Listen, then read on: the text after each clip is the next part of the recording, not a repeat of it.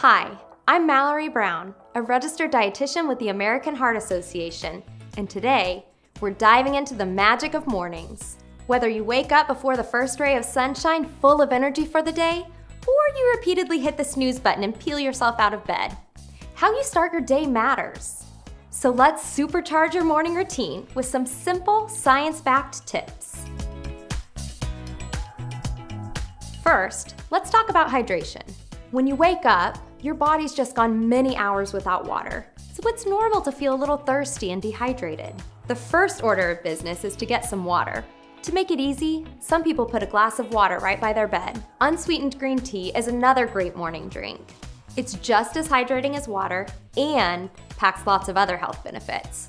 Staying hydrated is great for your metabolism, digestion, and everything else your body needs to do.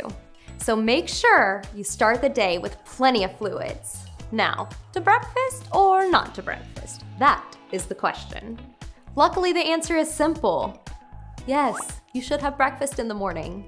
Studies show eating breakfast can reduce your risk of obesity, heart disease, and type 2 diabetes.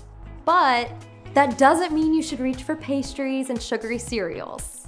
Instead, aim for a powerhouse plate with proteins, fibers, and good-for-you unsaturated fats. I'm talking about things like eggs, oatmeal, fruit, and low-sugar whole grain cereals.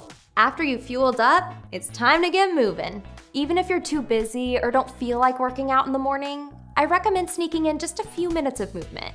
If you're new to moving your body in the morning, start small. It can be as simple as stretching while you wait for your toast, or your tea to cool down. So just remember, hydrate, fuel up, and get moving. That's all it takes to start your day with a strong mind, heart, and body. Try it out this week, then see if you can make it an everyday habit. Stay healthy, y'all.